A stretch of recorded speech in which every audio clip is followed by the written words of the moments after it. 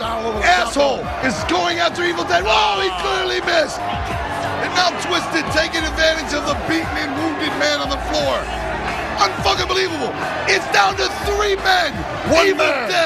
Evil Dead, Ricky Schroeder, and Robert Wagner getting it on. Yes, Kirk Gibson and Ricky Cortez are in the ring right now stomping Evil Dead. Evil Dead is dead. He don't give a fuck if it's 2 men against him, 22 men, or just one really fat guy. He don't give a fuck. He's JCW's. Hey, Kirk Cameron might be old, but he still has many wrestling skills left in his bones. Ricky Chavez trying to pin him. I don't understand why. Now goes Cameron Diaz. Ricky Rackman and Robert Redford both laying on top of Evil Dead, but to no avail. They can't pin him anyways. It's a fucking battle royal. What the hell are they thinking? Who knows what they're thinking? I know one thing. Evil Dead is thinking victory as he ducks the double clothesline, comes back with a bam! Telephone pole swoop. Connects Perfectly. Ricky Milk Dunn, Julia Roberts. Finishing move. The dry cabbage leaf, a double one.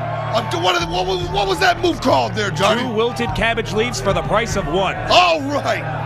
Now you see Robert Russo and Ricky Santana trying to double team Evil Dead one more time. A little bit of pickle muffin. Oh, the Avenger right out of the ring. And the wolf follows. There's your victory in the hands of Evil Dead. Jay and Shaggy coming out to congratulate the Big Dead Corpse. We have a new JCW champion by the name of Evil Dead. Now all other wrestling promotions can lick my balls because the bottom line is this. JCW has a dead body as their new world champion. How better can it get? How fucking better can it get? 4 juggalos by juggalos. How better indeed. Wait. The smell of death and victory. Wait a minute. Could you make that noise one more time, Guido? Thank you. There's your world champion, Evil fucking Dead. And their 2 friends, Jay and Shaggy. He wants all 4 sides of the ring, 3D and luscious. He wants all the benefits of being a champion, and the benefits he's getting right now. Why? You can tell by a pleasing crowd appraisal. Why shouldn't he want them? He's worked hard for them. He deserves them.